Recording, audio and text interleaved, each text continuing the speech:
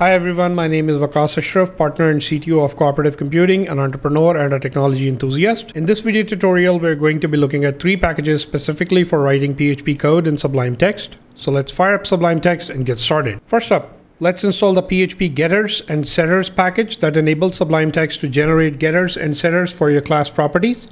Let's open up the command palette, choose package control, install package, search for PHP getters and setters, and install it.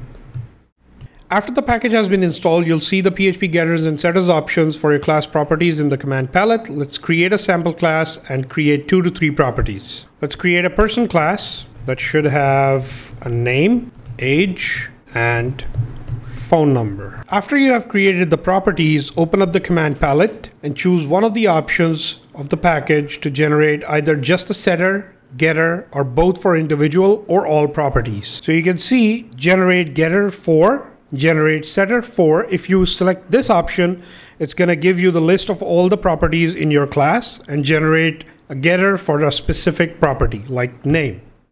Or you can generate both the getter and setter for one property, or you can generate the getters and setters for all properties. Let's generate all. And you can see there's the get name, there's the set name, there's the get age, there's the set age, get phone number, and set phone number. I would like to show you one more thing before we move on to the next package, that is create a doc block for each class property and type hint it properly using the PHP documenter @var annotation. So let's do that. Person name, that's going to be a string. Person age, that's going to be an integer. Person phone number, that is going to be an instance of the phone number class. After this, generate the setter for this, and you'll notice that this package will generate the setter type hinting your method parameter. So let's generate the setter for phone number, setter for phone number, and you'll immediately see that it has type hinted the phone number class for the phone number parameter. Pretty cool, right? Next up, we're going to be installing the PHP constructors package that will enable Sublime Text to generate your class constructor for the properties that you have defined in your class. Let's open up command palette, install PHP constructors. After the package has been installed, just choose the option generate constructor for class. Hit enter. You'll immediately see that it generates the class constructor with the proper parameters that we need. Right, so let's close this file. The last package that I would like to show you for this tutorial is PHP Companion. As the package name sounds, it is indeed a companion package for Sublime Text for PHP. Presents a couple of great options, so let's look at those and see how this package can speed up our PHP coding workflow.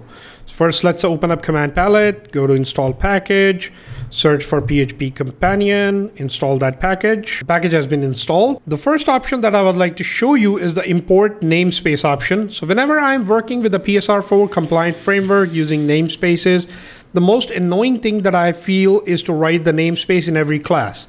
This option inserts the namespace for me, and instead of me writing it manually for every single new class that I create, now I can just use an option and do this in 1 second. So let's first do it the traditional way. Let's create a new class. Say I want to go into app services GitHub service.php. This is a brand new path and did not exist before.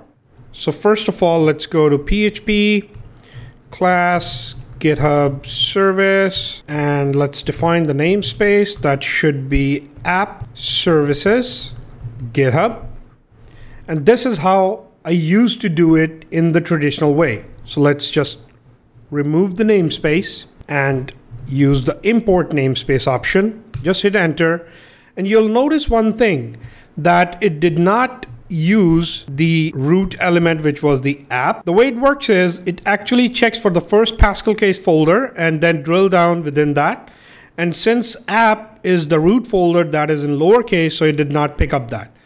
So to fix this, let's save this as a project, and let me put that in the proper directory, which is Laravel, and save it as laravel.sublime-project. There's the file. Open this up, type PHP companion, start an object, namespace underscore prefix, and my namespace prefix is app. So we're good to go. Save that, close it, go to the import namespace option again, hit enter, and now you'll see it imported the correct namespace for our class. Let's create a new class. Let's say bitbucket service.php, start the PHP tag, import the namespace. We're done. Class bitbucket service, and you can start coding. Next up is that you're creating a class that is either extending a class, implementing an interface, or you use other classes in your methods that you need to import in your class using the use statement. The find use option makes this pretty easy for me. I could just keep my cursor on the external class name and choose the option PHP companion find use from the command palette, or press the respective shortcut key, and that'll insert the PHP use statement in the class for me. So let's create a class my session store implements session. Now, keeping my cursor on the word session, I can use the find use word for PHP companion, hit enter. And since the session classes are multiple, so it presents you the option to choose the right class. So I'm actually implementing an interface. So I'm going to choose illuminate contract session, and there you go. So I don't have to remember that entire namespace anymore. I just need to remember the class name, and PHP companion will insert the use statement for me. Next up, if you code according to the solid programming principles that I would like to focus on the I in solid, which is the interface segregation principle, meaning you're coding your class by implementing one or more interfaces. By interface means you have to create the methods defined in the interface, otherwise your class won't work. Now, if an interface contains, say, one or two methods, putting them manually is okay.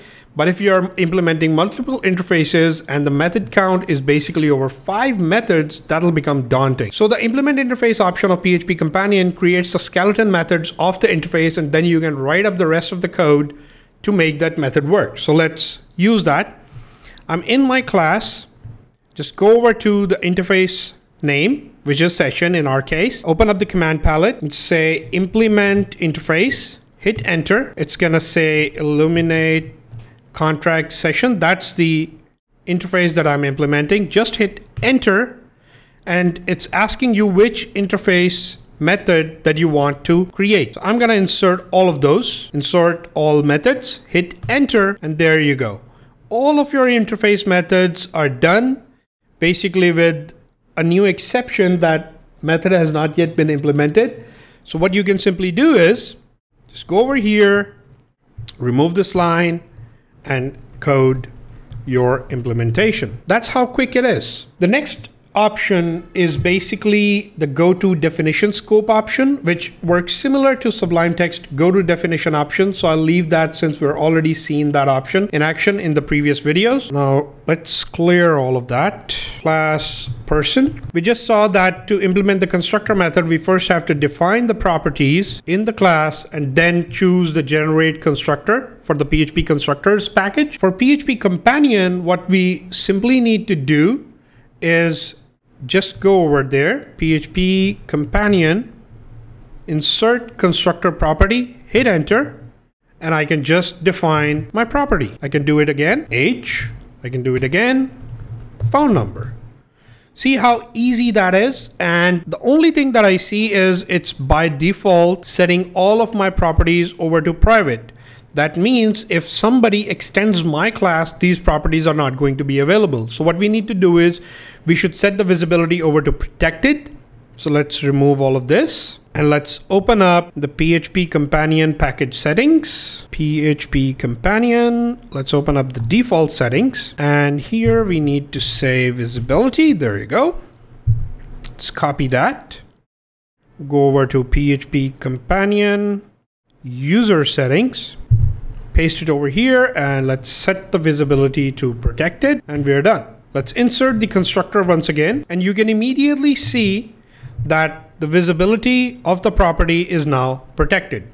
See how easy it is. The last option that I would like to show you is expand fully qualified class name. As the name sounds, this will expand the full namespace for the class on which your cursor is present.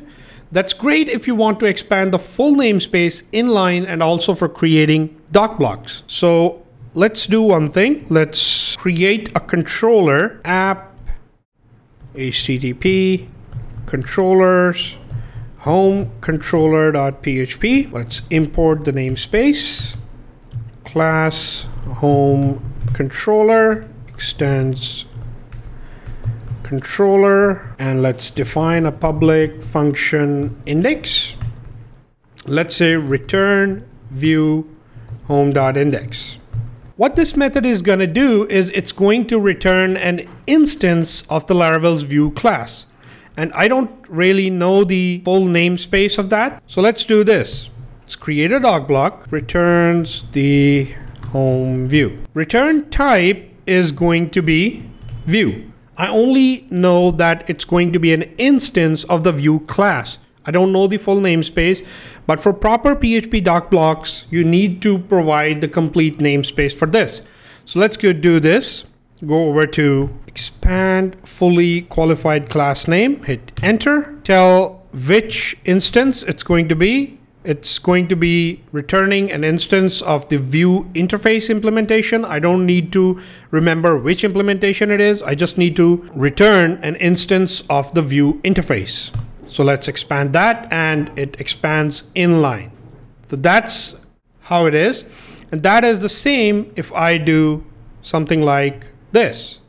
View make, and since I'm not including the view class as a use statement in my code. So what I can simply, if I just want to have inline, I can just say expand fully qualified, eliminate view, and that's pretty much it. So that's it for this video. I hope you guys enjoyed this. If you did, don't forget to subscribe to my YouTube channel and follow me up on social media.